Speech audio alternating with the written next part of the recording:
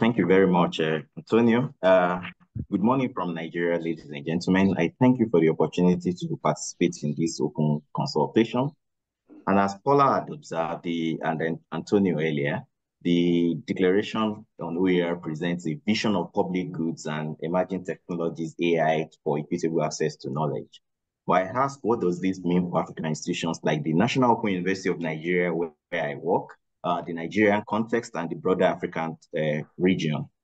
I intend to examine the implications of the declaration and challenge us to think beyond the aspirations that have been, highlighted by looking at the 5 action areas identified. So in the first action area, which is on capacity building for OER and digital skills, the declaration emphasizes fit-for-purpose digital skills. But what does fit-for-purpose digital skills truly mean in the African context?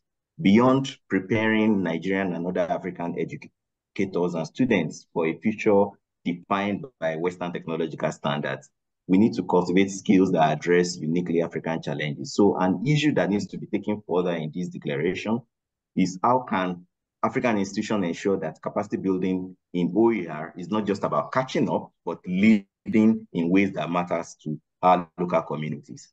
So for the second area on policy, the declaration calls for an update to the open licenses for AI use, and this is important because I do a lot of training on the various licenses available.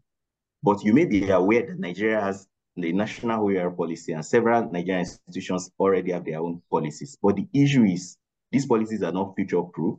So a provocative thought I can offer is, how can African institutions pioneer new ways or new forms of open licensing that protects indigenous knowledge while promoting innovation, or in the use of OER. In the third action area, which is an ensuring inclusive and equitable access to quality OER, the declaration suggests using AI for translation and accessibility. And I think Paola mentioned this earlier. This is quite promising because Africa has a lot of linguistic diversity. However, it raises some questions about data ownership and algorithmic bias. And the challenge is, how do we ensure that AI-driven OER does not perpetuate the biases or create new forms of digital colonialism? And I think this is an area that the declaration needs to be clearer about, be more emphatic in creating clear distinctions about. The fourth area is sustainability models for OER, and the emphasis on sustainable environmental approaches is commendable. These are under-researched and under-investigated areas of AI use. But in African regions where basic internet is still a challenge, how do we balance sustainability with the need for digital infrastructure?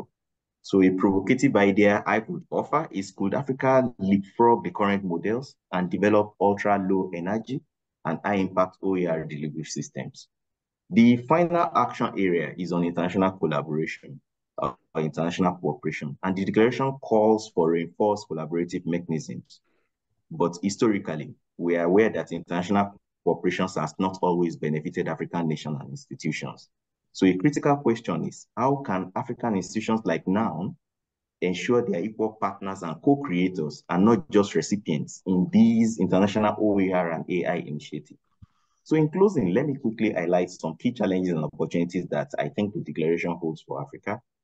There are severe infrastructural challenges, as many African regions still struggle with reliable internet and electricity. And you saw that earlier in my own case. Inherent digital divide also means that there's a risk of widening gap between the urban centers and the rural areas. And there's a continuous brain drain. As we develop AI expertise and OER expertise, how do we retain talent within Africa? But then within these are also opportunities where we can leapfrog the legacy systems so that we can adopt cutting-edge OER technologies without the burden of outdated infrastructure.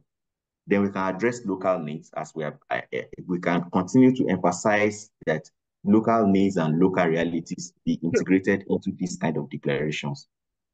And then we can, more importantly, declarations like this Dubai declaration need to, for the purpose of African regions, need to strengthen intra-African partnerships, support the promotion of intra-African partnerships on OER development and AI development.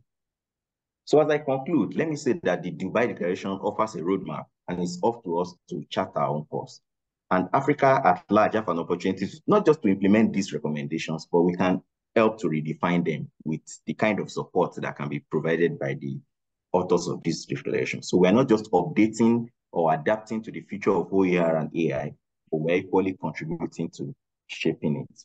I'll be happy to share in the conversations that will ensue in the groups. Thank you for the opportunity to talk about this.